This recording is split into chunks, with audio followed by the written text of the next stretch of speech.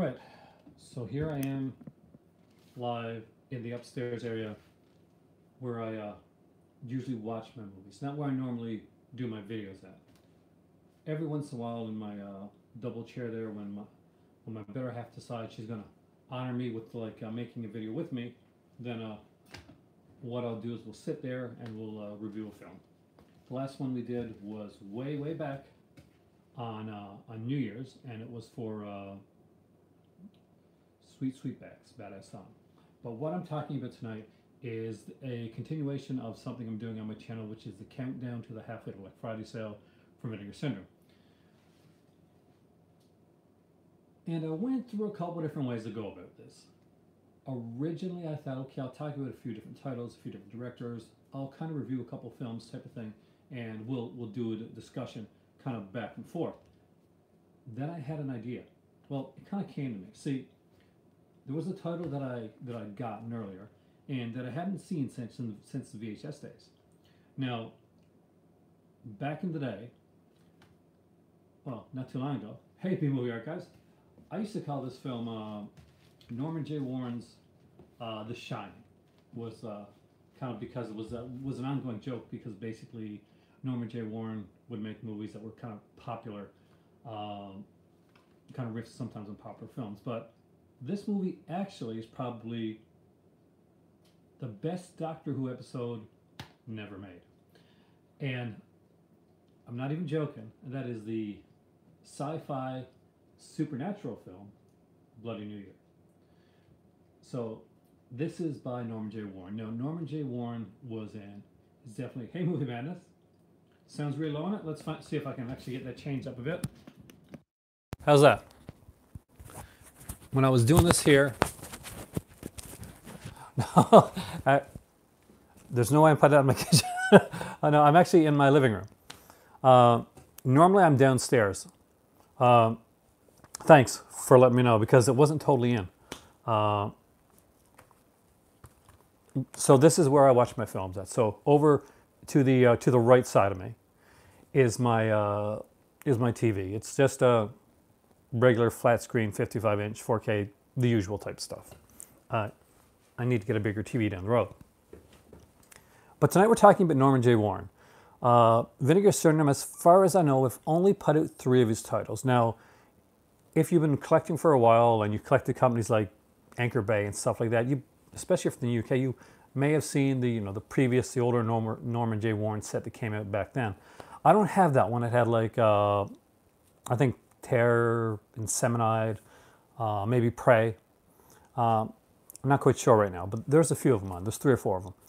But right now, Vinegar Syndrome has put out 3 Norman J. Warren titles. Now, if you're not familiar with Norman J. Warren, he's an English director. He's already copied Bloody New Year. So this is I've got my camera switched from where I normally do it, so I actually got to remember. So this is the excellent cover. Now, Bloody New Year is actually a much better film than I remembered it being. A much better film. And I'm going to go through all of the Norman J. Warren titles here. So, because basically, if you're ordering from the Vinegar Syndrome sale when it happens, you should be making sure that these 3 titles are going to be in your collection. So, Bloody New Year is the latest one that they put out from Norman J. Warren. This guy is 76 years old now, the director for this film. But you really like this one? It's so cool. I did not expect to like this as much as I did. I'd seen it years ago. I'd seen like a more recent, kind of more comedic review of it, which was fun.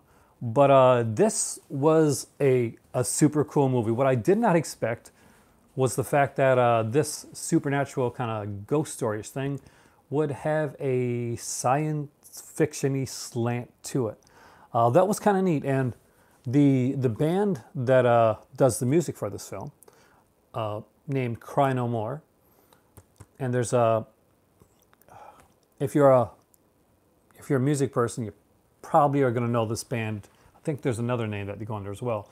But they do some really good songs on here. There's one I think is called, well, there's Recipe for Romance, which is kind of it was a poppy song, which is really good and addictive, and it's one of those earworm type songs that gets stuck. Yeah, I know. Maybe they're watching, WWE Raw, or maybe there's just something else going on that I don't know about right now. And actually, as you can see, I literally still have this one upstairs in my, because I'm watching, I got a TV upstairs in my room too. I was watching it today, earlier on. Gotta remember to take it out. I hate when I forget to do that. So,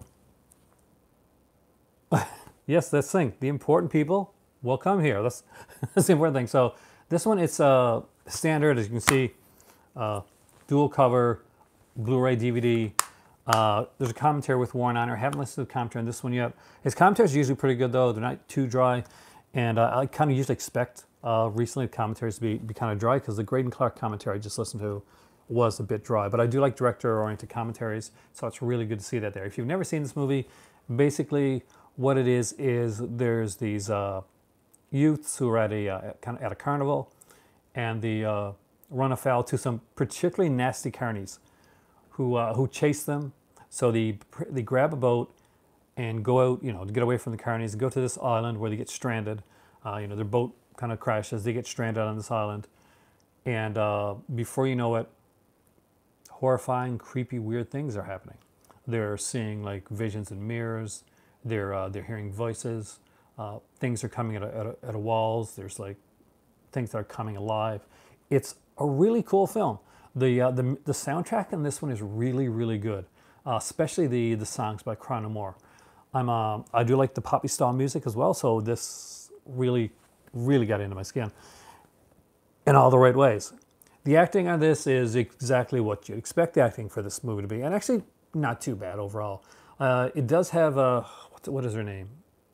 I think Susie. There, I'm cheating. I'm looking on here. Hey, Sasha, Susie Addison. I know I've pronounced that name wrong, but she's actually kind of big from her mom, Susie Addison. Her mom is somebody big, and that my dad likes actually.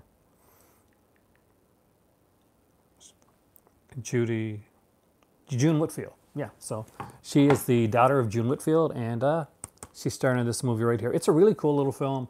I love the way it goes. I love the ending of the film. I pretty much love everything about this film. I thought it was going to be like a slow burn or kind of boring. Not all of Norman J. Warren's films run at a, snap, snap, snap, snap, kind of fast pace.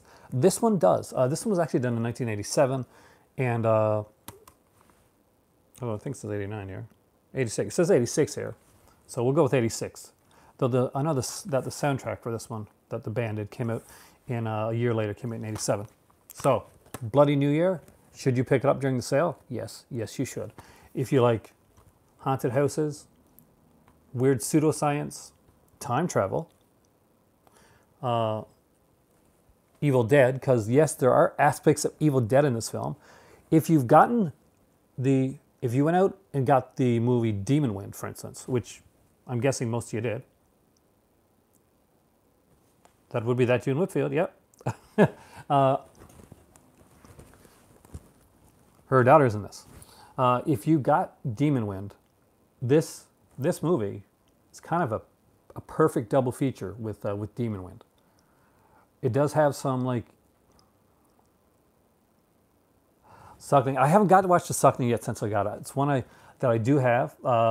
Again, thanks to Brian from Just to This, and hopefully you heard that podcast that we did.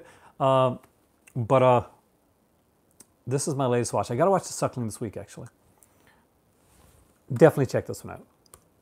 Yeah, this is a great double feature with Demon Wind. If you picked up Demon Wind earlier on because it had a cool and tickler cover, grab this one.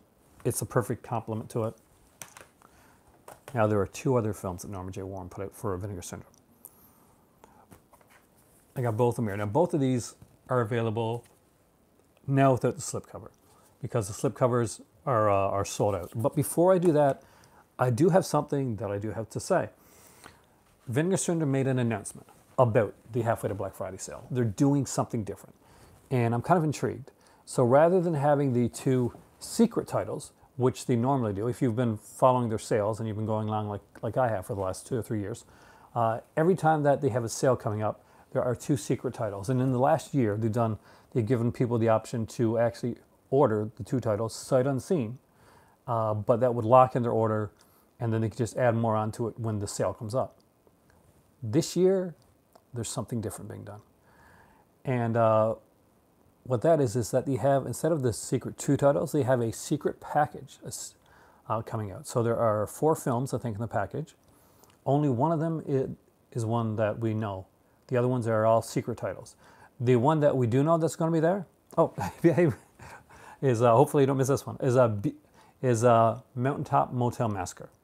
So if you're familiar with that film, Vinegar Syndrome is putting that one out in a new restored format. We don't yet know what the features are going to be, but if you do go onto the Vinegar Syndrome website, you will see the new slipcover that it's going to have. Anyway, just wanted to let you know that before we went any farther. Who thinks Vinegar Syndrome should hire me to work for them? I think I would do pretty good. Anyway, so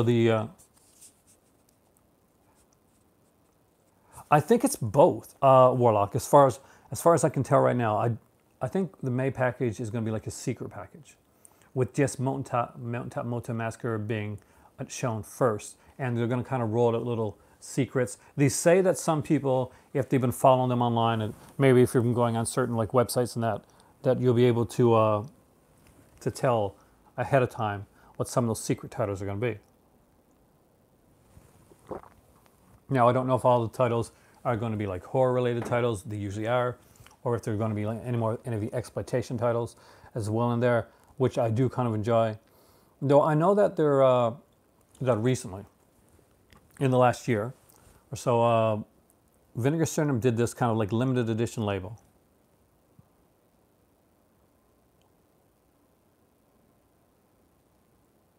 Oh yeah, I would love to see Vinegar Syndrome do Just Before Dawn, actually. I think that was put up by 88 Films, but considering 88 Films kind of like takes a lot from Vinegar Syndrome, I've noticed that recently, that hopefully they can turn it around. I hope it's good. I hope it's like something that's going to be interesting.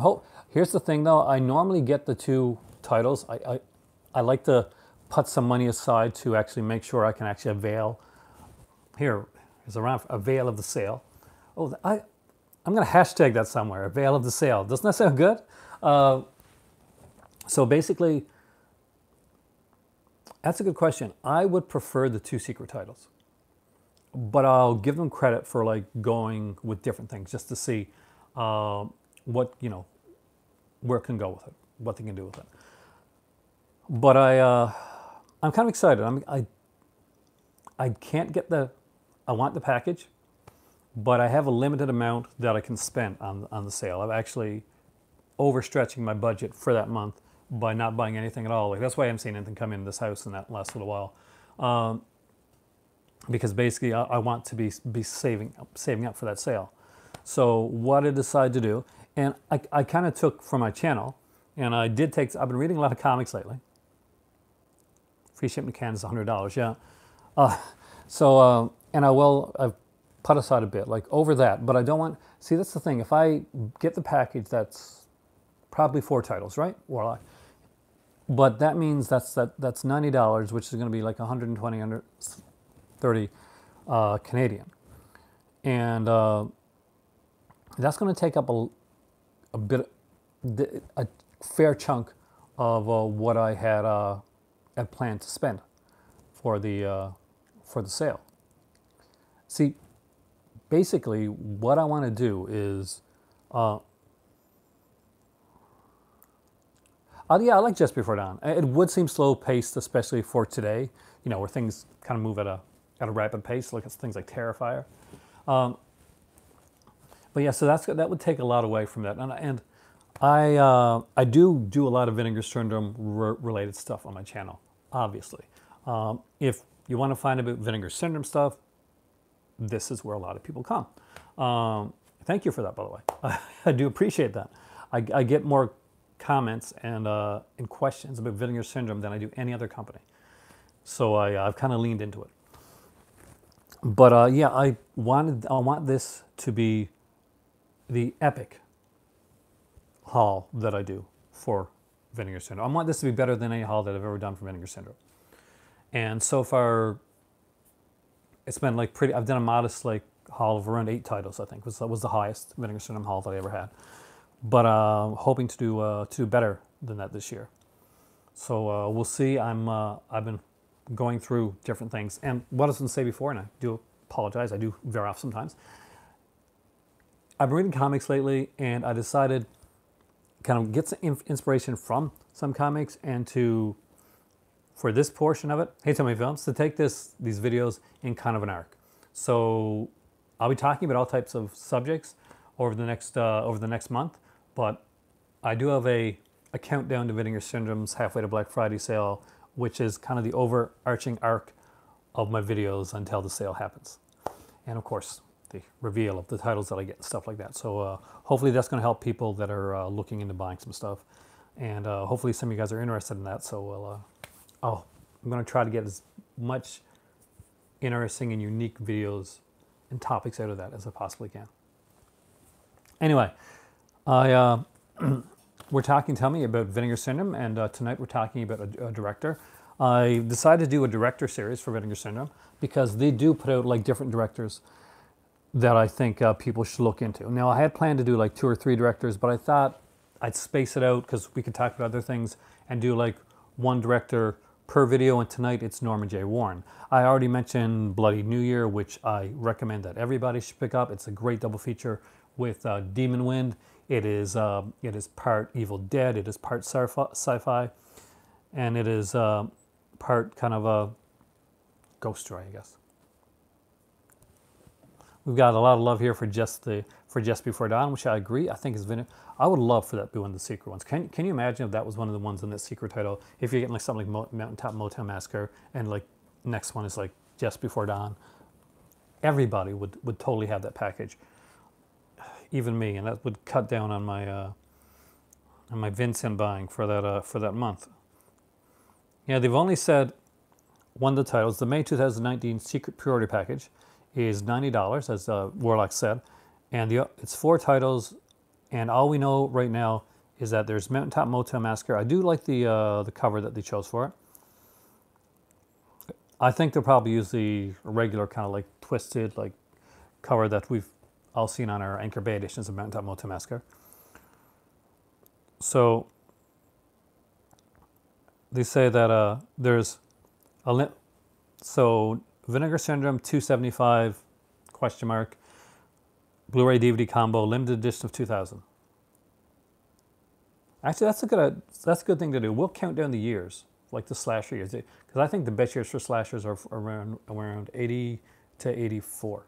With 81 and 82 probably being the 2 best years for slashers, and for me the golden age of like of that style of horror. Vinegar Syndrome 276 is Mountaintop Motel Massacre. Warlock knows where it's going, and that's going to have a limited edition of 2000 for the slipcover edition of it.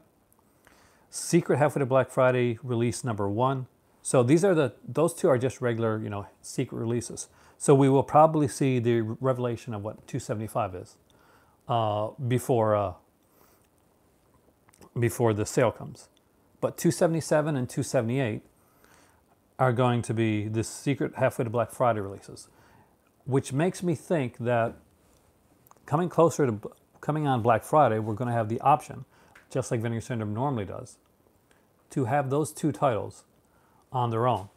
So that'll be interesting. That's the way I think that I'll probably go with it. I probably won't get the pre-order for Blu-ray set. So the secret Halfway to Black Friday release number 1 is Vinegar Syndrome number 277, in case you're wondering how far there are, how many Vinegar Syndromes there are. And it's a Blu-ray DVD combo pack. It's a limited edition of 3000. And the same thing with 278, which is the second secret Halfway to Black Friday release Blu-ray DVD combo pack, and that is limited. Hey Andy, how's it going? To 3,000 copies as well. So it'll be interesting to see what those are, and we can all start like guessing and kind of like trying to figure out what those films could be. Now, the next in the Norman J. Warren releases, and the first one that was released, I probably could have done in order, is the movie called Terror. Now, it has an amazing slipcover, which unfortunately this slipcover is out of print right now. And this is the alternate artwork on the interior box. And once you get it, the artwork does kind of look like this. And this is the alternate artwork slipcover right there. Now the Terror, so Terror is probably, it's a decent film, but it's my least of the 3 Warren titles that they put out so far. My favorite title, I'll tell you actually in a couple minutes. But this is a kind of a witchcraft style film, kind of different. It starts off, it's because Warren does work with a lower budget. Movies like Bloody New Year and other of that ilk. Yeah, that was Jello. It does well. The way that Warren did it is basically he said he went and he saw Suspiria, and he said, I think I can make that. So he made Terror. So Terror is Norman J. Warren's version of Suspiria.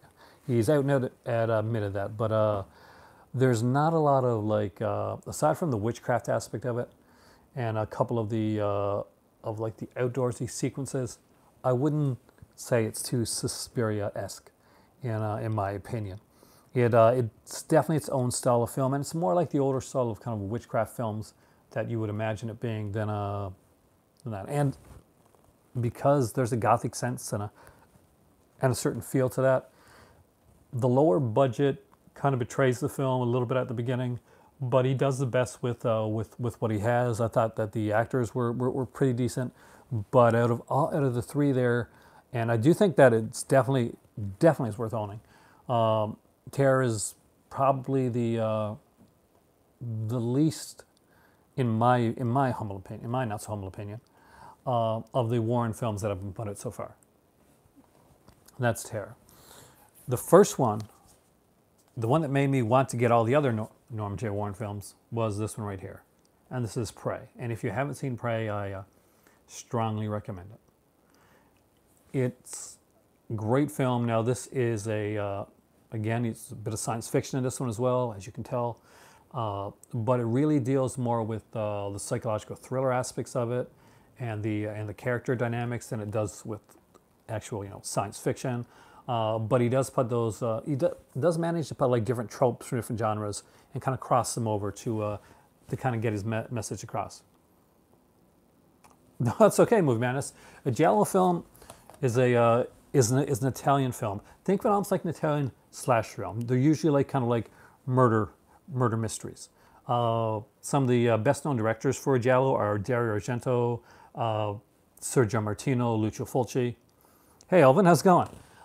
If you haven't checked out any of those, like if you've seen movies like Deep Red or anything of that ilk, like Tenebrae, Bird of Crystal Plumage, those style films, the Strange Vice of Mrs. Ward, those are all like giallos. Think of it like as an Italian slasher mystery. It's the word giallo just means gory. There usually are actually pretty gory films, and they usually are like pretty gory, and they're based on the giallo means yellow because it's based on the covers of the mystery novels that came out in Italy at the time. They had like yellow covers. Not a problem.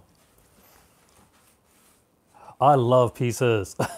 Pieces is Spanish giallo, and I do consider it giallo, although it does kind of cross that line between is this a giallo or is this a slasher film. I particularly myself consider Pieces to be a giallo film, even though it's not done in Italy. So Pieces has the feel of giallo film. It's kind of all over the place in many ways, but it has that mystery, and there's definitely the payoff. Are you serious? Oh, of course it is. I have got to stop saying that S word because of my phone, I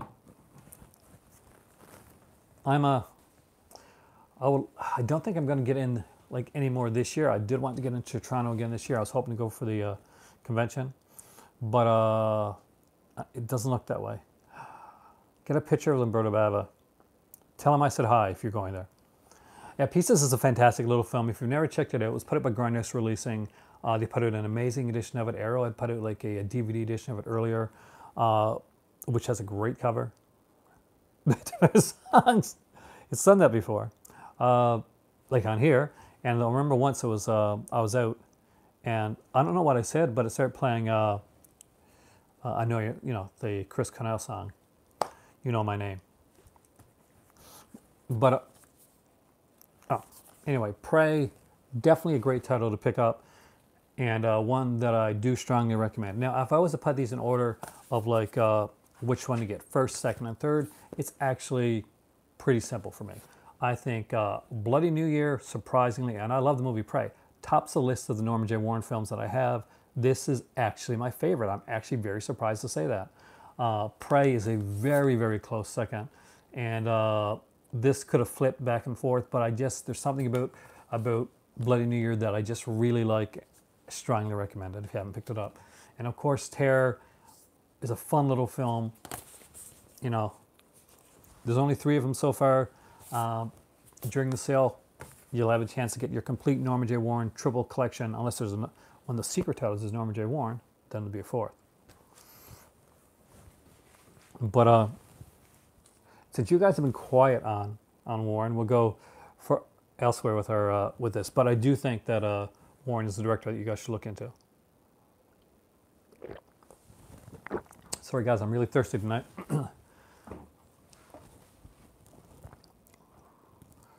Now you guys seem to be interested in Pieces, which is kind of neat because first we got Just Before Dawn, which Warlock let everyone know that's coming up from Scorpion Releasing, which means it's going to be a while before I get it.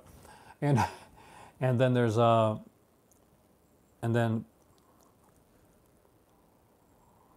and Pieces, which apparently B-Movie Archive still hasn't picked up yet.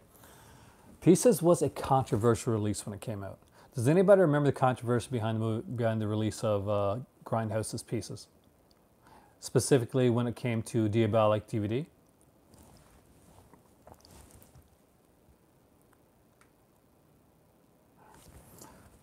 It's a nice slip, but honestly, you just need the movie. There's no difference, Movie Madness, aside from the slip. And when the slips are available, I always say go for the slip, but don't overpay for like a slip when, if that was there's another disc on the inside of it, right? Then I'd say yeah, maybe, but this and this is the same thing. So really you paid like 80 bucks for a slip cover. They're great slip covers, but they're not 80 bucks great slip covers, you know what I mean?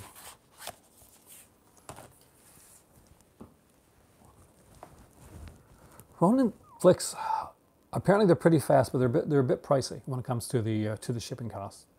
And this year particularly, like I'm trying to keep my my costs down a bit. Obviously, I'm going back to school.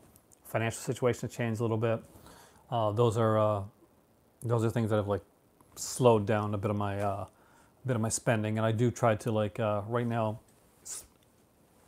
focus on certain times. So I'll probably get that one down the road, but I don't think I'll be getting anything until. Did you pay 80 bucks for Bloodhook? Bloodhook, I missed the slip. I'm good with that. The slip's awesome, but that's one of the ones that's on my list that I am going to grab. The regular edition, standard edition of it, when the sale goes out. I've seen the movie Bloodhook years ago, but I've never seen the Bloodhook that you've seen, because the Bloodhook that you've seen wasn't released. That's what's really cool about that film. You're seeing an actual uncut, never before released version of the film Bloodhook. It was put out by Troma originally, and it was fairly truncated. But Bloodhook has quickly become one of those films that's been like some would say a guilty pleasure, like if you like to use that term, or kind of a must for a lot of people. It does have a sexy slipcover. I'm not going to deny it. And if I had the bones to do it, man, I would.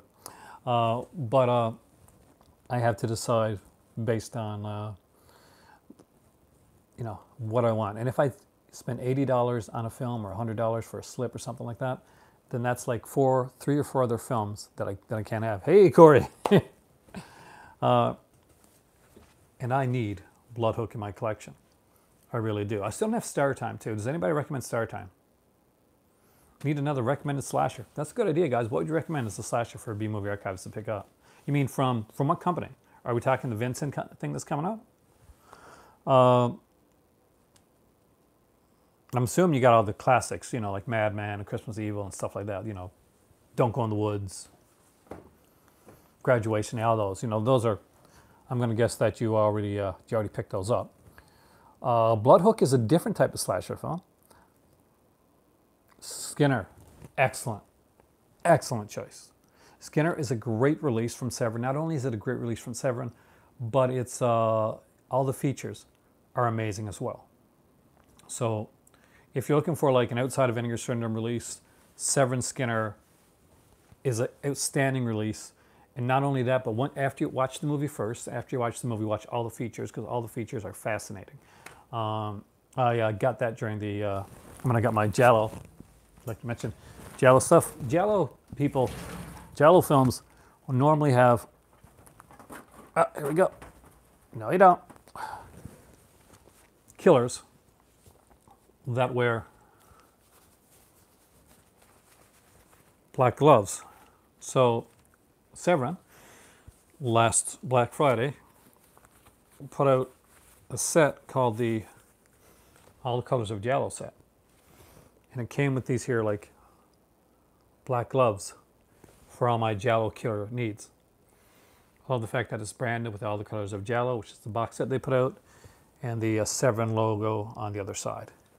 It's actually a really nice, well done pair of gloves, and I keep it in my display cabinet there. And that is awesome though. Yeah, these are one of my favorite things that I own. And this is the set there. So if you are wondering about Giallos, Severin did put out this set, Movie Madness. This is, I gotta be careful. Yeah, okay, we're good. All the Colors of Giallo. And one of the Giallos that's with that is All Colors of the Dark with Edwidge Finch, and that's a very different kind of odd, strange, supernatural-ish Giallo. I do keep that up there because I do tend to watch that one quite a bit, and I go back to its trailer tape. Ket Ellinger did like the commentary, and I'm a huge Ket Ellinger fan. I did listen to, I was watching some films last night, and I don't mean to kind of like go off on a different tangent, but I did watch, and I do recommend this one. The William Castle, I was looking at the William Castle like box sets that were put up by Indicator.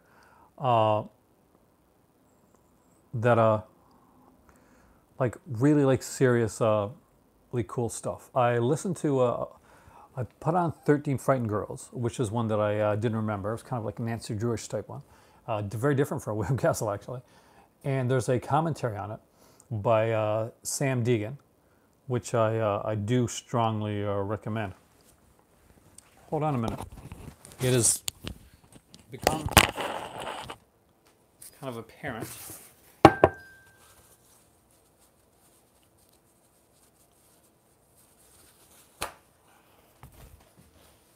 I'll be right back.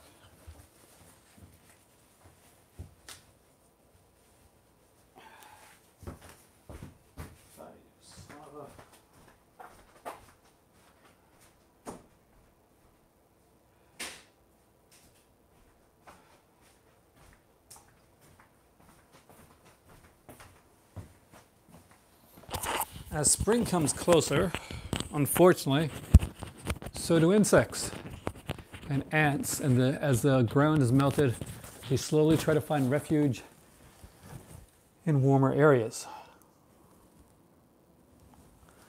That is that ant's last refuge. I'm not an insect person. A Massacre Video, yeah, they are putting it Final Stab. I got like the old DVD edition of that. I would love to get an updated copy of that. Massacre Video, they're the same guys that put out Fiend, I think, with Don Dohler. And that was a really good release. Actually had a hidden movie on it. I remember recommending it. How dare I? Yes, they're such hard workers. This is a big guy. And normally I could probably put it outside, but I was kind of being fast. And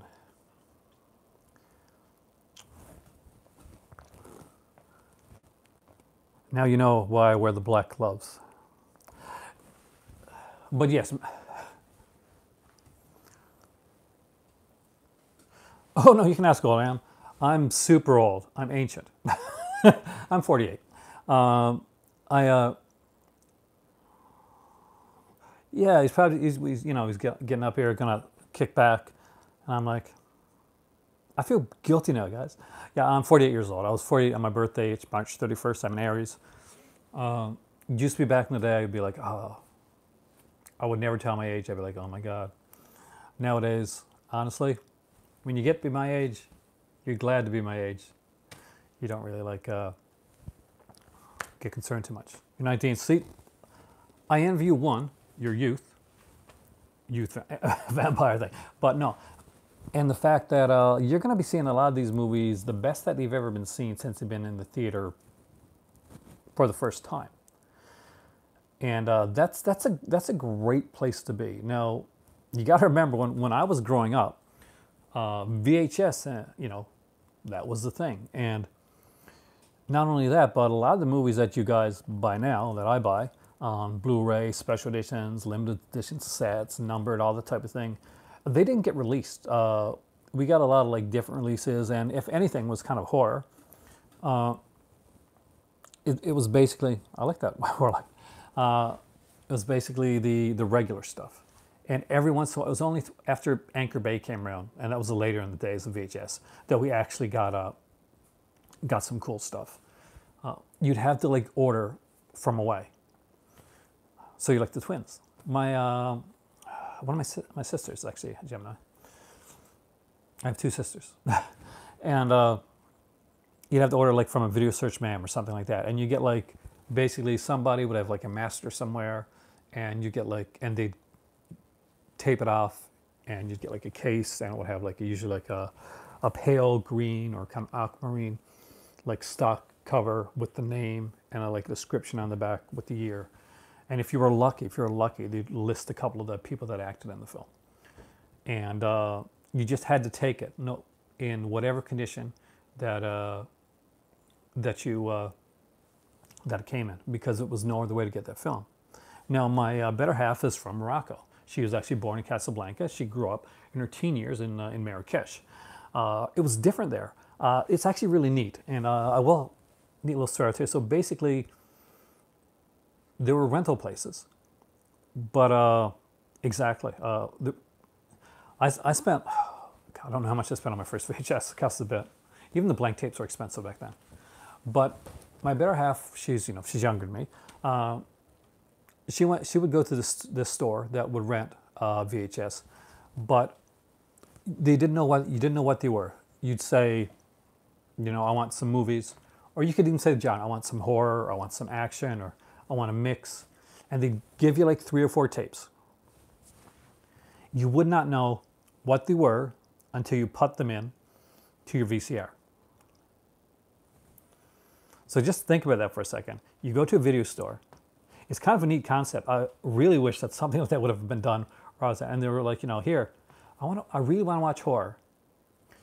Yeah, and they're like, yeah, here's 3 tapes. These have horror on them. And they would, and they'd have good stuff. I mean, like, one of the movies that she was introduced to this way was the fantastic Soavi film. I never get his name right. Mikel Soavi, well, Soavi, whoever wants to pronounce that for me, film Stage Fright. And she hadn't seen it since she was a kid during the days of the mystery rentals. And she asked me, she said, can you find a movie, it's about this killer, and he's got an owl mask, and I don't think it's English. Oh, I know. I went to Ontario, up to Toronto. You guys know this, to Bay Street Video, which is a fantastic store. If you're in the area, definitely check them out. And it was pretty much my dream store. They rented stuff, and they sold stuff as well. Yeah, that's the thing. My mom's like, her ex, one of her exes. He was at the time they're together. He did electronics. So he was good at fixing stuff up, like VCRs and stuff like that. So we'd go out, like in Mississauga, where I was living at the time.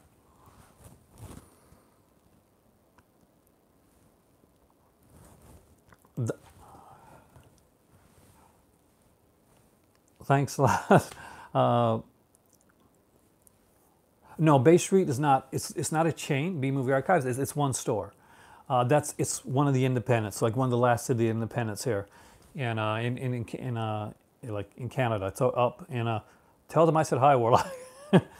I'll be up there again as soon as I can to buy, hopefully just as much as I bought last time, which I'm sure they will like because I bought a lot last time, which you probably know, because you know them. But yeah, we used to, so basically he would fix up VCRs, right? So basically somebody would have a VCR, they wouldn't, something like simple would go wrong with it. He'd fix them up and kept a couple, sell the rest. So I was an early like owner of in the VCR era. But when I lived with my nan, she didn't own a VCR. Yeah, they're actually really good because they actually are really cinephiles as well. So I'd have to rent them. Oh, I know. Did you notice that Street Fighter set for some reason disappears and goes off of Amazon? See, like it's not on there. Last time I looked, it wasn't on there. It was on there, and then it said it's no longer available. Then it was on there again. Then it said it's no longer available. And since then, it's the Street Fighter set. That's the Sonny Chiba set, guys, coming in. That was put out by Shout Factory. If you haven't seen them, they're like, and you like the kind of the fun martial arts action films, I do recommend the Sonny Chiba Street Fighter set. It's really cool. I remember seeing Street Fighter in the theater, and it wasn't when it came out, but it's kind of neat because he's on this boat and there's like it's raining and there's wind, and he like hits this guy on the head. For anybody that has not seen the movie Street Fighter, and I'm not talking about the Jean-Claude Van Damme one, and he hits him on the head, and then we see an X-ray of the guy's skull cracking. So pretty brilliant, bloody brilliant. The Street Fighter set's what I'm looking for. The sister Street Fighter set 2 from Arrow would complete your collection. If you don't have that one, Warlock, then you'll have them all. But if you really want to get them all, if you really want to get into it, then see if they got a copy of AGFA's Lady Street Fighter. No, it has nothing to do with any of those other films. It's not a part of the franchise at all, but it is unintentionally hilarious and definitely worth owning. But yeah, so if you're a fan of that type of stuff, the action stuff, I do recommend that. Another company that I gotta throw some love to is MVD Rewind, which have done like a lot of great stuff in a lot of genres recently. Day of Anger, fantastic. I got the Arrow Blu-ray. That's one that I watched, under, there's another name that was under. Yes! Now have you watched Lady Street Fighter yet, Warlock? Because if you have, did you notice that Renee Harmon sounds like Tommy Wiseau? Because that blew our minds when we were watching it. Even down to the point where she's like, "Oh, hello."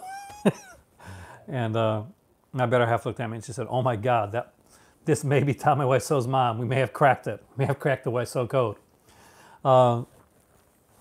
Wouldn't that be freaky though? Because there's so little known about Tommy Wiseau, like where he's from and any of that, how old he actually is. Wouldn't it be weird if Tommy Wiseau, oh dude, it's worth checking out, his mom was Renee Harmon. Once you see, you'd be like, that would be the perfect story. They could make another movie then on Tommy Wiseau. I would watch that movie. If Renee Harmon was Tommy Wiseau's mom in real life, I would definitely watch that movie because her story, pretty fascinating too. She was actually kind of a sex symbol, sort of like a minor sex symbol back in the day. And she was married to ran around with like gangsters and stuff like that. Ohio. Yes, that's said. I'm pretty sure. Don't quote me on it. Now, I wish my better half was here because he's out of town. But I'm pretty sure there's a character named Mark and something very similar to Ohio Mark is said within that film. So definitely, guys, if you're a fan of like The Room, but you wish it had lots of action in it and a lot of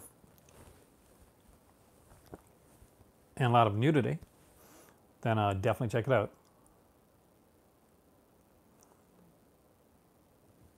Gorini Del Rio? I don't know. But don't feel bad, B Movie Archives, because I butcher names on here all the time. Simple ones too. I'm consistently butchering. I'm not even going to say it anymore. But I'm just going to say the guy that plays the Joker in the new Joker movie. I've given up. I swear every video I make, I say it different. I own the Ringo films. There's only 2 legitimate Ringo films. The rest are knockoffs, kind of like a lot of the Sartana and Django and ones, right? There's if you get the Arrow set, Joaquin, thank you.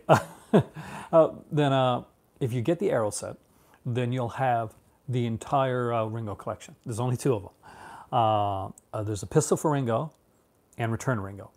Those are the 2 actual legitimate films. Anything else that you get is going to be kind of like an Italian knockoff. Kind of like it's about as Ringo as Patrick Still Lives is actually Patrick, right? Oh, autocorrect will kill you on Italian names, man. You forget, like autocorrect kills me on just regular words sometimes. But on Italian names, it's like insane. You can forget, like,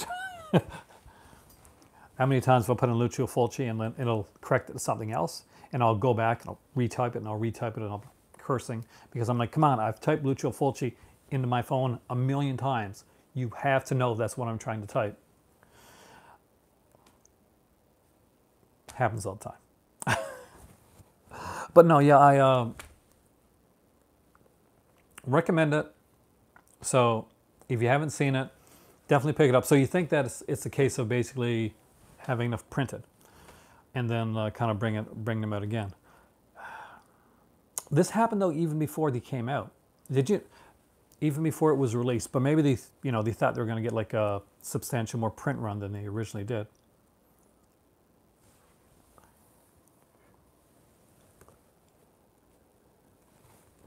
But I wish I knew Italian. It's a fantastic language. Like I speak English. Any other westerns? The Sartana set, B Movie Archives, worth getting. Definitely worth picking up. Great. I think that's still available, right, guys? Great set from Arrow. I would strongly recommend that. Day of Anger. That's one you said you're getting, right? Or you just picked up. That's that one, of course.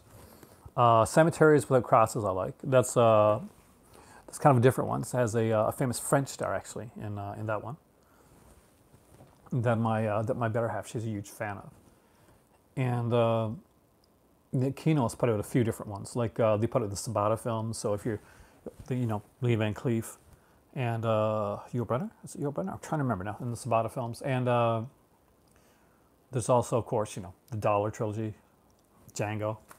I got now Django was put out there. They do have a couple Django films through Arrow. Now they tried to put out the original Django, but unfortunately couldn't. Kioma is a great film. Yeah, definitely Warlock. I think you'll like that. I got like a old, like kind of Mill Creek double feature of that. Spaghetti Western is probably exactly what you think does Movie Madness. All it really means is they're Westerns, they're done in Italy. Some Charles Bronson, that'd be nice. That's literally what it means. Now, back in the day when the term Spaghetti Western was first used, actually, a lot of the Italian filmmakers that were making those kind of pushed against the term because they considered it to be something that was kind of derogatory. Italian Western, Spaghetti Western. over time, though, they realized the term spaghetti western actually worked well for them, and for a lot of people, like for me included, and I do like the regular westerns, but my favorite westerns of all time are spaghetti westerns, and like I'll take, and this is going to sound like sacrilege to some people, especially if my dad or my pop was still around, my dad was here, or my pop was still around, because they're huge Audie Murphy fans, and I know they like guys like Tex Ritter and Durango Kid and people like that. But I grew up at a different time. I grew up in a different era. Spaghetti westerns were kind of my thing. I was less John Wayne and more just more Clint Eastwood or Lee Van Cleef. I really or George Hilton, guys like that. George Thistle Dynamite doesn't get the credit that it deserves. That's definitely true. That isn't helped by one of its titles being, was it Die or Duck You Sucker, right? Duck You Sucker, is that one of the titles that movie went under? Duck You Sucker, I think it was. I'm not sure if it was trying to like play off of like the kind of the burgeoning blaxploitation genre at that time. Just with that title, it was an odd title.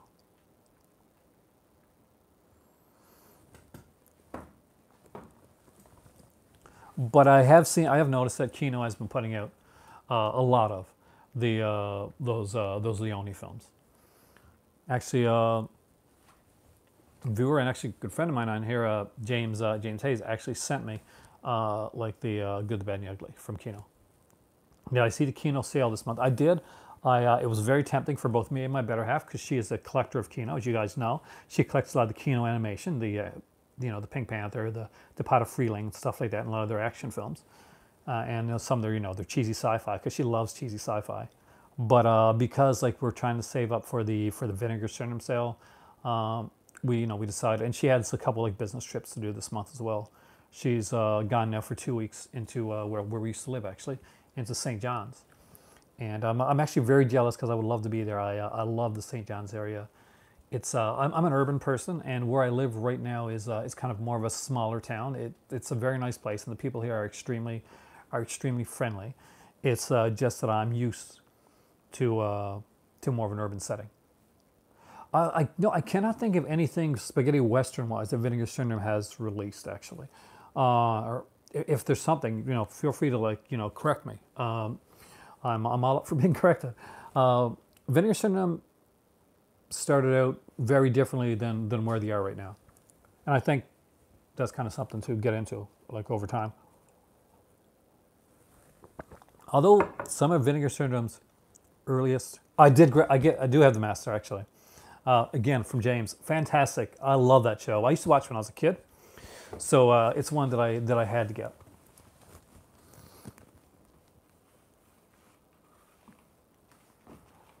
Well, he probably made the right decision because Dirty Harry's obviously an iconic character, and he wasn't even the first choice, was he, for Dirty Harry? I think that was like something that like John Wayne or something like that was up for, which is an odd because when you see things like Brannigan, you realize it wouldn't be a good fit. 88 Films released a few spaghetti westerns from time to time. Yeah, the 88 Films kind of puts out a little bit of everything. Vinegar Syndrome, when they first got started, they were primarily known for the adult films that they put out, even though some of their earliest releases weren't that type or weren't even the exploitation-y style that you would see now. They actually had a few more serious films like Good Luck, Miss Wycroft, and the Telephone Book and things like that. Things that wouldn't be what we would consider Vinegar Syndrome to later become, which was a company that later on became known for doing like Criterion level releases for adult cinema around the 70s, 80s era. Then Vinegar Syndrome dipped its toes into like a more serious exploitation stuff like horror and action, like Sierra Santiago films, and they became more known for that. And horror is where a lot of their kind of bread and butter. Horror and kind of like different unique films is where it's gone. So where Vinegar Syndrome was and where they are right now is very different. I watched Dominique, last night with a couple other films.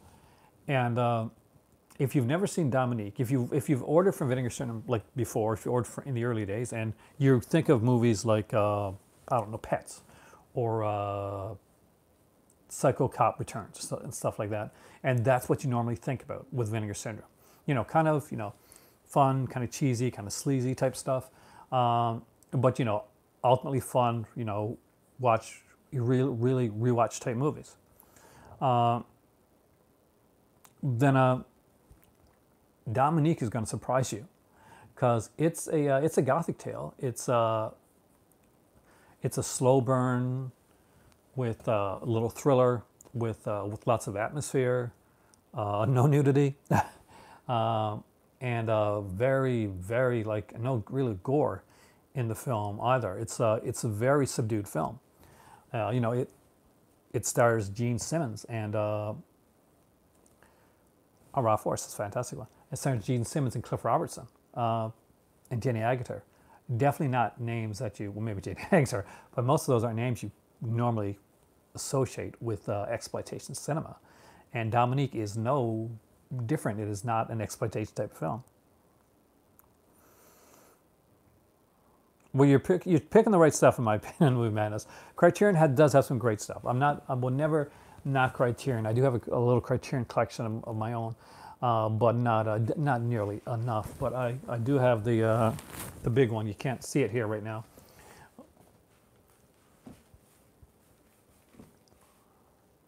But at least one Criterion, something that you really like.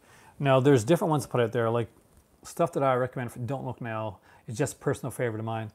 And from my journalism school days, that I've always looked at Don't Look Now as kind of like almost a study piece for film too, actually for editing. Don't Look Now is fantastic editing.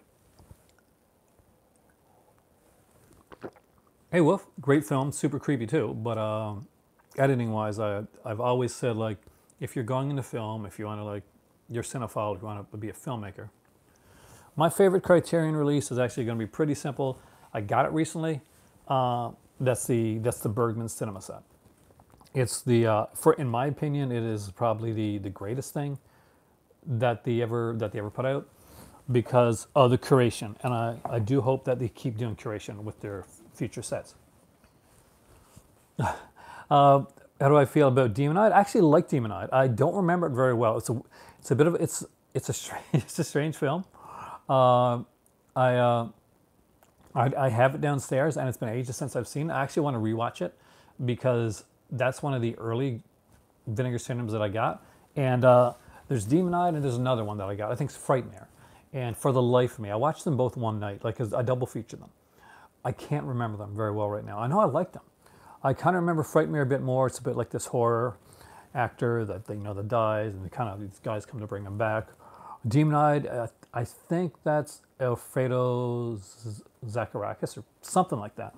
I could be totally wrong on that though, on who the filmmaker is. He did like a couple different films that Vinegar Syndrome put out. I think The Bees was another one put out by the guy, the Demonite. Am I getting that completely wrong? I might be mixing it up completely. You can check on it because it was only the first time I messed it up. But I think Demonite and Frightmare were put out around the same time. That's why I ended up getting them together. One of my favorite WTF Vinegar Syndrome titles is definitely, and you mentioned it, Nightmare Weekend. It's not a movie you're going to watch with kids or with your mom and dad, that type of thing. But yeah, Nightmare Weekend. If you want like a single title, rather than a box set, Kiss Me Deadly. Kiss Me Deadly is my favorite Criterion release. I would say my dad's is probably Night the Hunter. That's his favorite movie of all time. No, you don't. The way this goes, the way it is, you should see my typing sometimes. I'll type something. I'm on Facebook, on one of the pages, and I'll type this big long message, and I'll put it. I'll be really satisfied with it. I'll look at it, and I'll see just other autocorrects or spelling errors that I made. Then I'm hitting that edit button to redo it again. So yeah, that happens to me all the time. But yeah, no, Kiss Me Deadly is my favorite Criterion release out of all the ones that I got. I love the film. I think the features on there are fantastic as well. Kiss Me Deadly is one of my favorite films.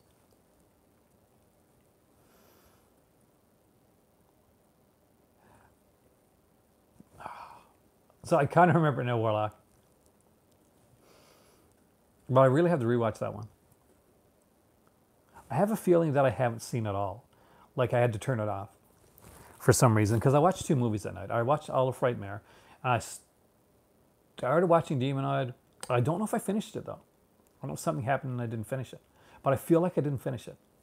Because I remember some of what you're saying, but I don't have a clear picture of it in my head at all. So I'm not even going to BS, I'm going to be honest with you. That's the honest to God's truth when it comes to that. Now, for people that don't normally see my Instagram videos or those other videos that I do,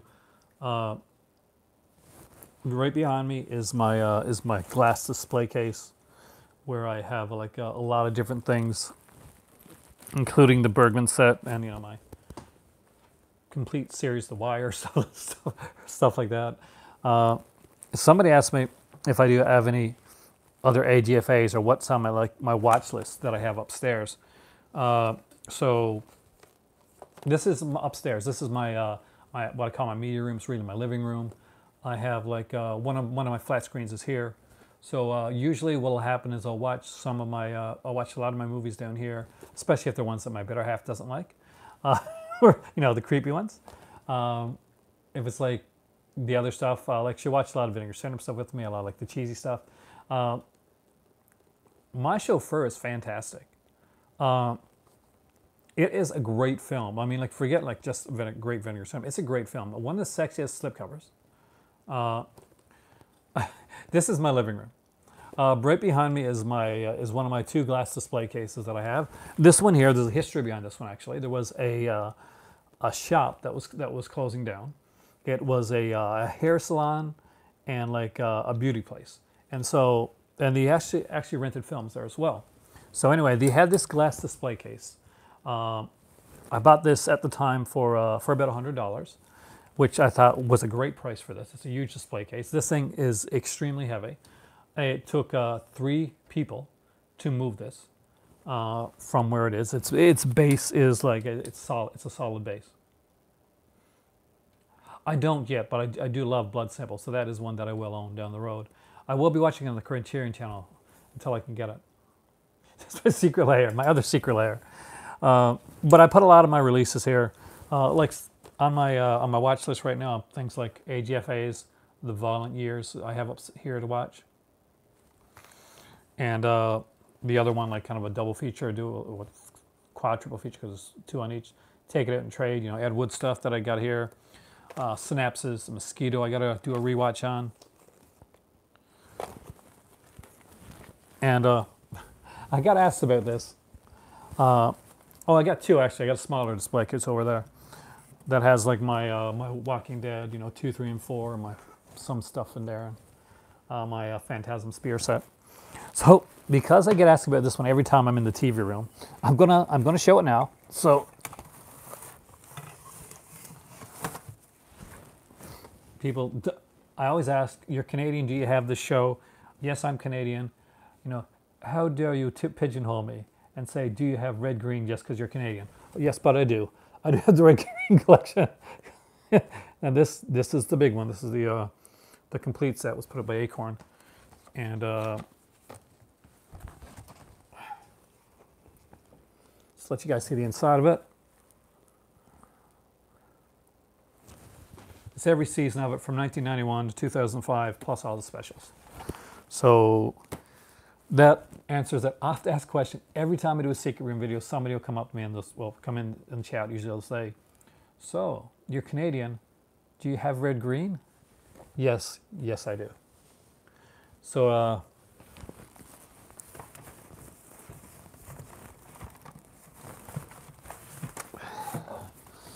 let me get this put back in here.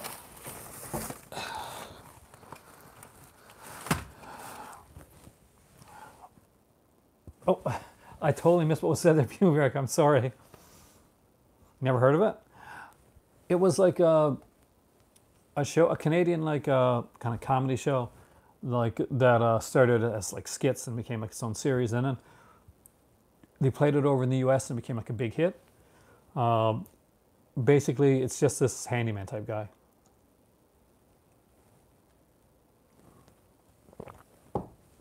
I know that.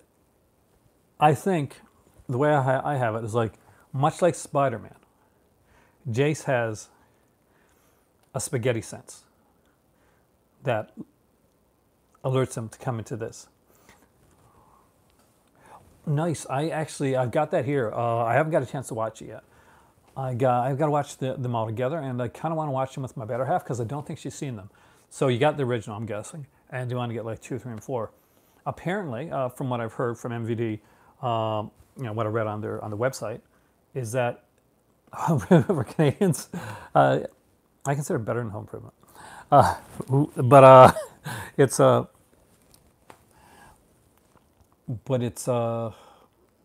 was I saying? I totally lost my train of thought. I'm sorry, guys. It's one of those nights. And of course, I'm watching this right now, too. Diagnosis Murder.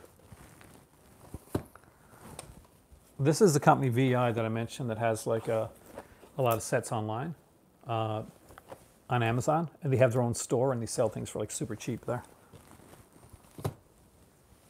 But I know I was saying something that completely lost my train of thought. Which I would, is no biggie for me because I'm doing that all the time.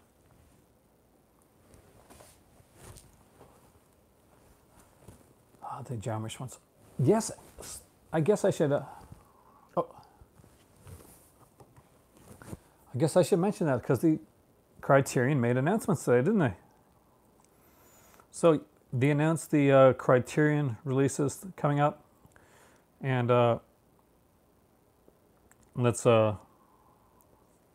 their titles, and I was actually really excited about a couple of these.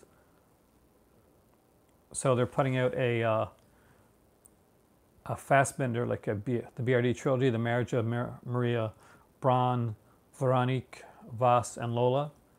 It's a Fassbinder set. They're putting out Spike Lee's Do the Right Thing.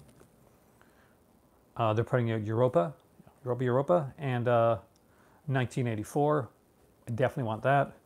The Baker's Wife, and one that I got extremely excited about because I'm a huge fan of this film, and that is Jane Fonda and Donald Sutherland in Clute. So definitely one that I'm looking into grabbing.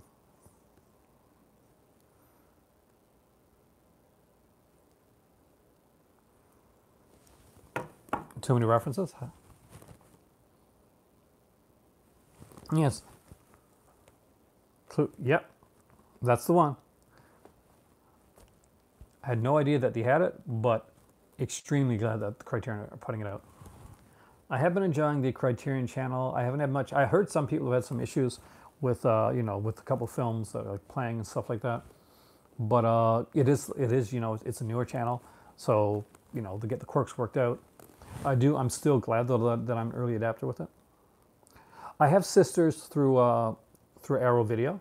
I got the Blu-ray of that, so I haven't because I had the Blu-ray of Sisters. I don't really see myself getting the Criterion of Sisters unless I found it like somewhere on sale, for instance. Since I already have the film, it's a good film. I'm a really big fan of the late Margot Kidder. That she was on a Google Doc list, and she was one of the actresses that I really wanted to meet, like probably more than many like actresses out there.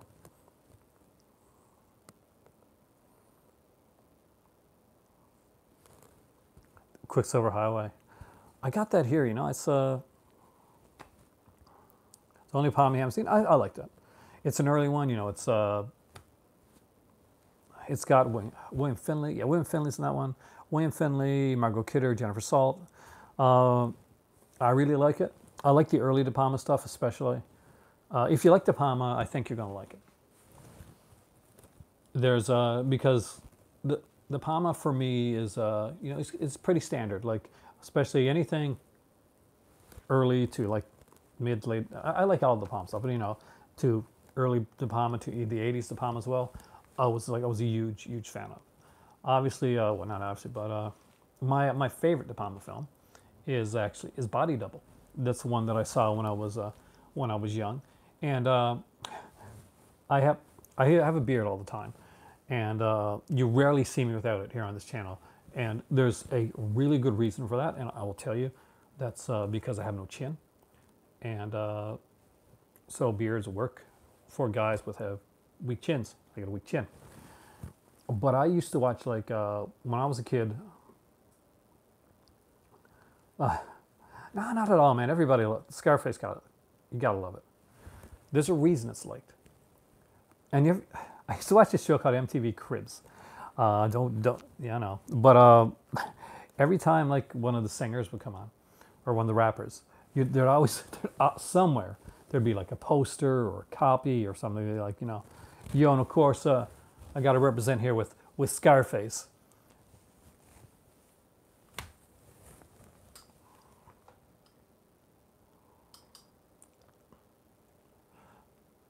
Creep Show. Oh, Stephen King. I think over time, it sticks with you. You'll be surprised. You're going to be surprised at the stuff that that stick with you. Because I'm a huge fan of the Halloween series. So a few years back, I was at a flea market, and somebody said, "Yeah, well, I kind of like this Halloween film." I said, "Yeah, well, that's the one that had Don Shanks in it. It was number 5." So, so everybody that played, like, Michael Myers in Halloween. So I listed them off, and this guy there was, like, kind of a prankster, like a practical joke guy. So he went. There's a Blockbuster in the town at that time, and he called me up when I was out, and I think one of my kids answered. He said, "Hi, this is Dick Warlock. Me and Don Shanks are here at Blockbuster waiting for Aaron." So yeah,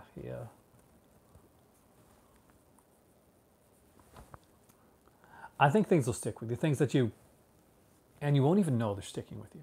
Like, it'll just be something that'll come to you. I never thought it was weird or abnormal to remember some of the things I remember, until I got into certain situations where I'd get asked certain questions on films, and I'm like, "Oh yeah, well, this is this," and then because I like movies, talking about a film gets me going, and I could be sitting in the back quiet playing with the dog, or if I'm at a party or something like that, having a beer, but all of a sudden somebody mention movies, and I can't shut up. First movie got the Pulp Fiction, Scarface, and The Shining. You picked 3 good films. I'm personally a Tarantino fan. I know some people. I think Tarantino's got a bit of backlash over the years, but I think a lot of it has to do with any time, something becomes really, really popular, and maybe becomes kind of popular in the even with with the casual, like, film crowd, that there'll be a portion of it's the same thing with music, same thing with books or comics, anything that becomes like popular, with the general public, there tends to be like a backlash. Kind of a popularity backlash, kind of, "Oh yes, I did like that back in the day, but not anymore. Now that everybody else likes it, I can't be bothered." That type of thing. What accent was that? That was a weird accent. Your favorites and Glorious Bastards? My favorite is Reservoir Dogs. Yeah, that's the thing, right? See, it sticks with you. You start watching stuff, you start listening to things, and basically what's happening is you're remembering stuff that interests you. You're starting to find your niche, your groove, with collecting. You're starting to find exactly what you like, and because it's going to stick with you.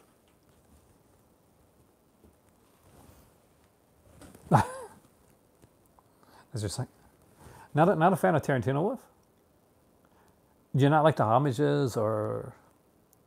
Because he has a style that does great on some people. But I personally really like Tarantino. And I'm like, yeah,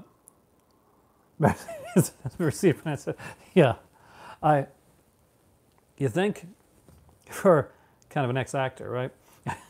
I would have this dialect thing down. No.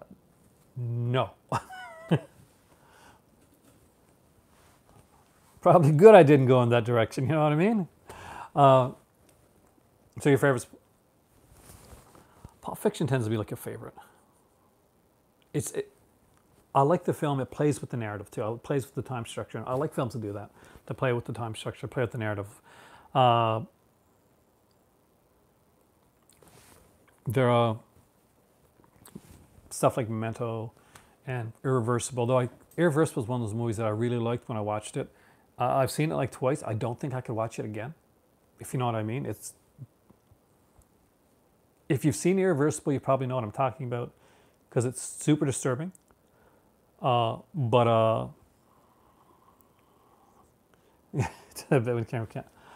thing is, Wolf, is that I'm from Newfoundland originally, but when I was growing up, I lived in like in Ontario, I lived in Alberta, I lived in like different areas. So in the formative years, when I came back to Newfoundland, I had they told me my accent didn't sound right. I didn't sound like I was from Newfoundland. I personally think my Newfoundland accent shines through. But no, I was told I sounded weird. I sounded off. So I still get asked to this day if I'm out, so I can't quite place it. Are you from this area? I liked The Hateful Eight.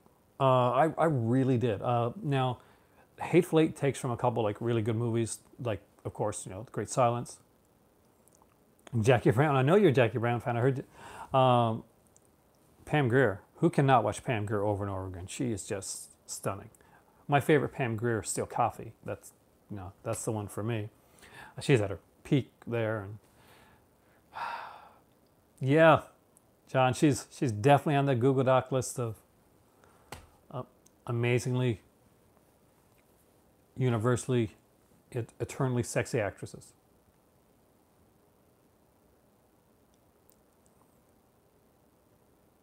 Oh, really? That's the thing. You kind of pick stuff up, but the thing is, when you move around a bit, it kind of becomes a little bit broken. So you got a little bit from here, and a little bit from from this area. I tend to think I talk fast, and most of the areas that I lived in, except for Toronto's got a bit of a slower dialect. But when it comes to living in places like Alberta and in Newfoundland, areas like that, there tends to be like a faster type of dialect. I like Jackie Brown. Jackie Brown, it's not my favorite. And I will agree that for me personally, it doesn't work on every level. I just expected more from it, I think. I think it's more me, more of my expectation level going in. Anything like with Pam Grier, I love. I'm a huge lover of films by Tarantino. But I think Jackie Brown's one, when I first saw it, I expected something a little bit different. So I think that's when I think that I'll like that I'll like more as I rewatch it, type of thing. Death Proof has moments. Death Proof is one of those movies that I don't think is great Tarantino. But it's definitely got some good. It's not as bad as people say, but it just seems all over the place. Like, and Death Proof came out the same year, like, it was done all together. Oh, she's gorgeous all the time. Have you ever seen Pam Grier not be gorgeous? I mean, even in any film. And still, I got to go back to Coffee because, see, and here I am in my 40s, and still dead sexy. No, but no. So yeah, so I'm in my 40s. Pam Grier's in her 40s. Not going to do me any good though, because I'd be dead. My better half bury me in the backyard. But I miss her so much tonight. Actually, I'm not gonna lie to you guys. She's just been gone for like a day, and I've watched like 5 movies. I'm going for a campus tour tomorrow for the school that I'm probably going to be attending. So that's going to be interesting. Kill Bill, I like Kill Bill. Both volumes are very different because they use different aspects of the, different like both East and West style aspects. I need a drink. Wait here, guys. I'm just gonna grab some Fresca, which is in the next room. You guys can talk dialects and. I was gonna say Jackie Chan. Let's say Jackie Brown.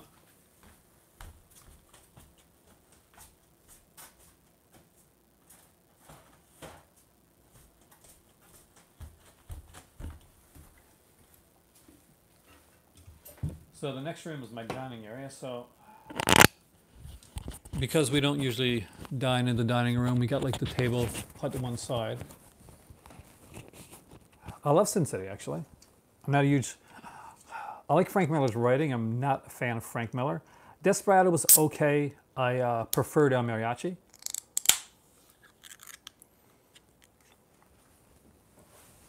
I'm actually kind of slightly nervous, Wolf, because it's my first time like going on this campus, and so I'm grabbing the bus tomorrow and going in, checking out the campus, doing the whole thing before I start my computer training. So,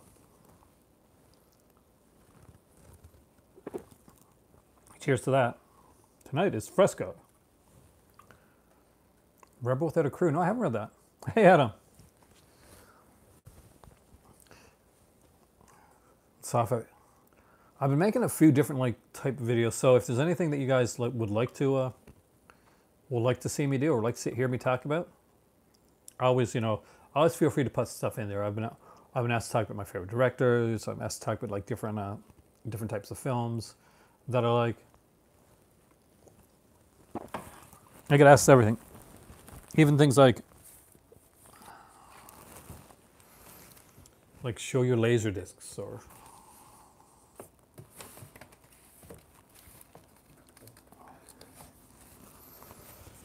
Do you buy records?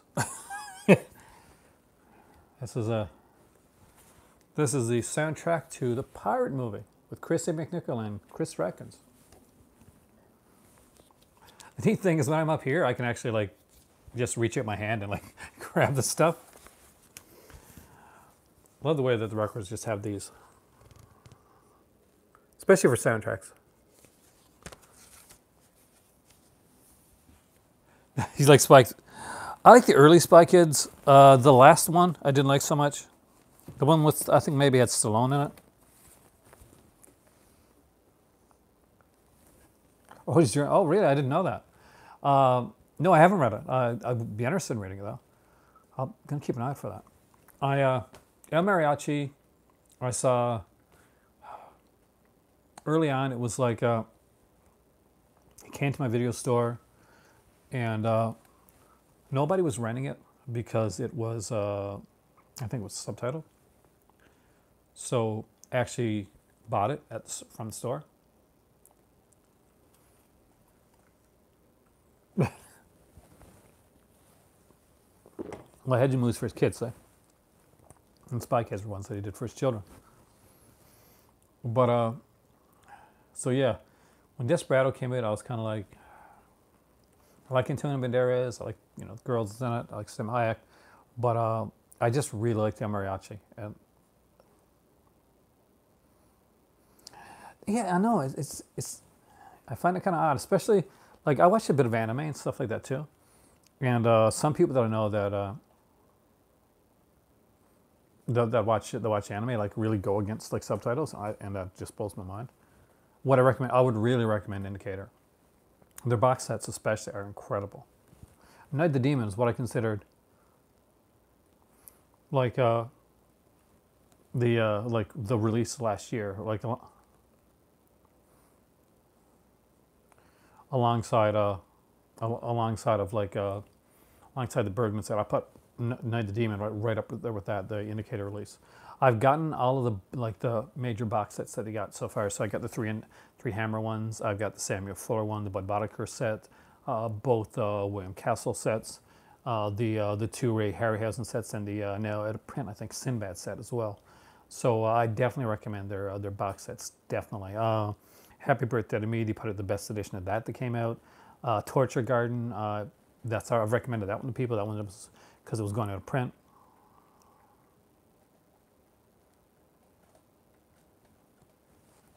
So yeah, I would definitely recommend Indicator. I missed out on Charlie Varick when that was out.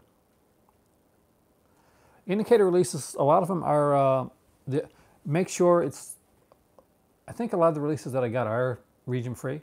Just make sure that you look to see what region they are first. I do recommend, if investing into like a region free player though, because it'll change the way that you get stuff. Stonekiller. Bronson stuff is good, man. I'm a huge Bronson fan. Yeah, most of them are all region, I think. I think there may be a couple that aren't because, there may be some issues with certain ones, but I think pretty much all of them. Charlie Varick's a fantastic film. Blue Collar is another one with Paul Schrader. I personally loved the movie Blue Collar. I don't have that one yet, which is one I do have to get because I am a Paul Schrader fan. And I really do like that film. I definitely recommend that.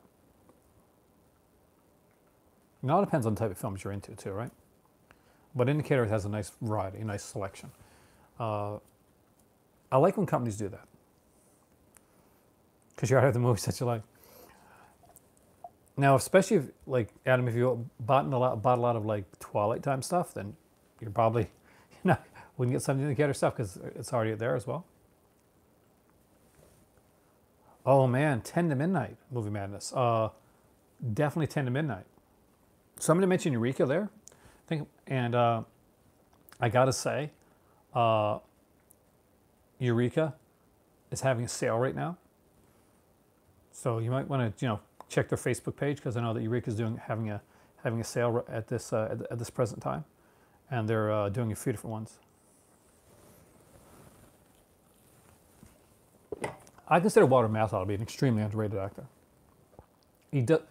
Not enough people talk about the work that he does. There's a lot of actors, like 70s actors, that I don't think get enough mention. Walter Matthau is definitely high in the list of actors that are really good, but you don't hear people talk about them a lot. Richard Pryor's best work. I would agree with that actually, because I love Blue Collar.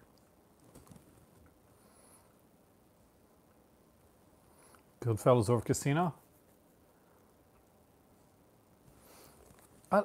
I like them both. Scream Factory's 10 to Midnight, yeah. I actually got that. That was one of the movies I got for my dad for his birthday, actually. Was 10 to Midnight. Because I'd already gotten one. Oh, yeah. I saw Casino back in the theater days. I was a fan. But, yeah, my favorite? I don't know. Scarface. But over Goodfellas or Casino, I don't know really. Casino maybe, which is going to seem like sacrilege because everybody would say Goodfellas because Goodfellas is such a good movie too.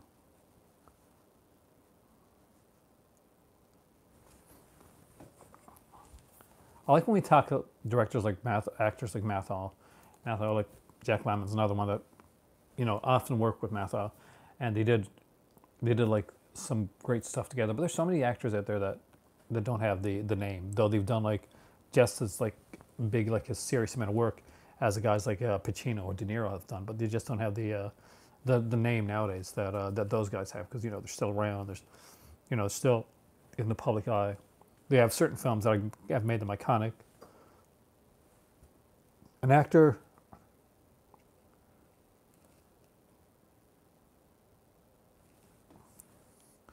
Do I ever think? Yes, actually, the Vinegar Syndrome have hinted at box sets often, and nothing has come out yet. But I have heard that they are working on one. I have no idea what it is. Taxi Driver. But I would prefer King of Comedy over both of them. So I'm weird that way. But I really like King of Comedy. If you have not seen that one, I strongly recommend it. If you looked at the Joker trailer and you thought this looks really good, you got to see King of Comedy. That's hands down one of my strong favorites. It's one that I've always really enjoyed. Is your favorite film of all time? Yeah, that's a good favorite film to have, man.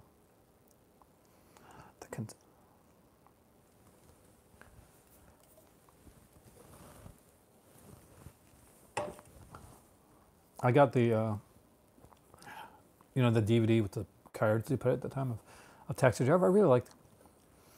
Kind of a fun set to have. But I love Taxi Driver, love Raging Bull, but King Comedy tops it for me. It's just something kind of personal, something maybe that hit me. Rupert Pupkin. Really interesting character. And definitely one of De Niro's best, one of my favorite De Niro roles. And Jerry Lewis now. Oh. Maybe that's the one I'm thinking of. Did that have like, no, it wasn't a Steelbook what I got. I got the, I think it was a Digibook that I got. Mean Streets. Yes, I love Mean Streets. There are so many great like these like kind of like gritty films that, that came out of that era, that came out of that 70s era.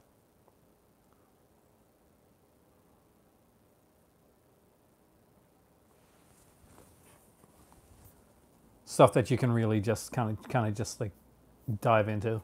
And there's such great documentaries out there about 70s cinema that I would recommend. I got them downstairs. I like it. There's just too much, man. There's way too much. I see someone's mentioned The Kentuckian, which is a fantastic little Western there, which I may have that actually. I got to watch that again if I do. Because that's a good one. That's a really good one.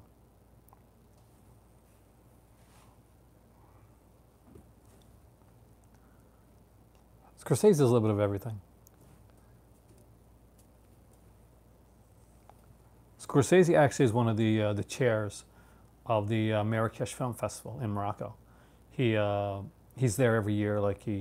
One of the people that sits on the chair, and one of the founders, like the start of the Marrakesh Film Festival, where you get a lot of big directors that'll go there, Scorsese, and I'm sure guys like Plansky and all those guys have shown up there over the years. Now my better half sister, she works there a lot at the festival, so she's got to meet people like Scorsese, and I'm so jealous of it. I haven't got any of those.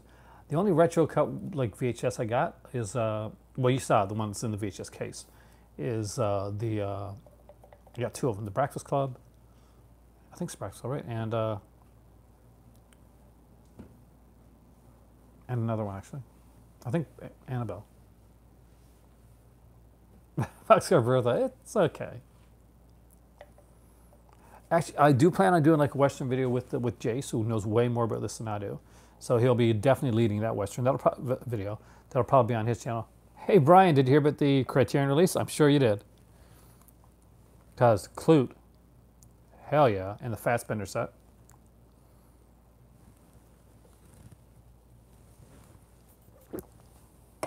We spoke about the murder here a while back.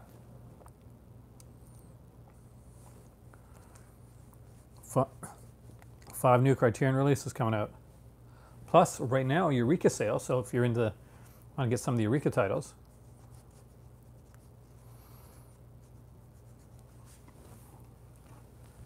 Which kind of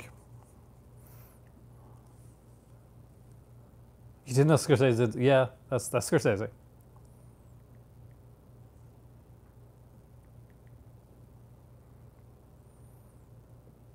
Let's see if I can find it here.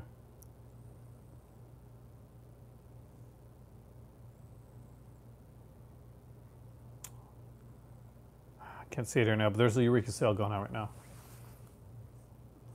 And apparently, they're putting up more seasons of Grange Hill. You never seen Last Temptation? Are you into that style of film, though, Wolf? If it's not a film that you're into, You're probably not going to see The Last Temptation of Christ. But if it's if something interesting, I like Willem Dafoe. That's what got me into it. Oh, so here are some of the Eurekas that are on sale right now. I just went to the website thing over on Amazon UK, I think. So we have Robinson Crusoe on Mars, Born Free, The Entity.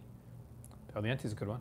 Journey to the Center of the Earth, Park Row, Lubitsch in Berlin, 6 films of Ernest Lubitsch, 1918 to 1921.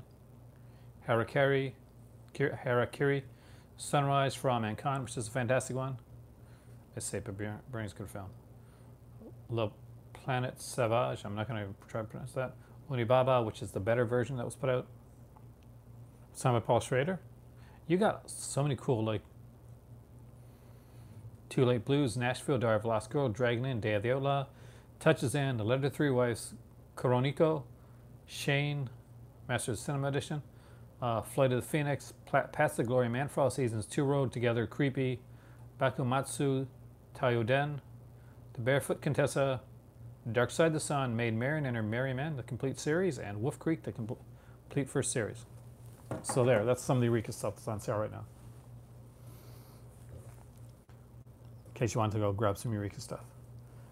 Well, right now, I need more tea. The Fresca is definitely not hitting the spot. But I want to thank you guys for coming in and joining me in a different area. Now, let me know how you like this area and this backdrop, because I can do some videos here. The neat thing about this is I can actually kind of like turn around here and dive into some of the stuff that's into the display case as well. And we'll maybe one of these days we'll do an over by the other display case, so you guys can see both from here in these videos. Anyway, thank you so much for watching tonight.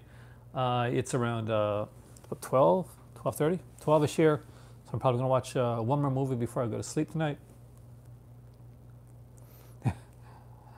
But thank you guys so much for watching. Have a fantastic evening.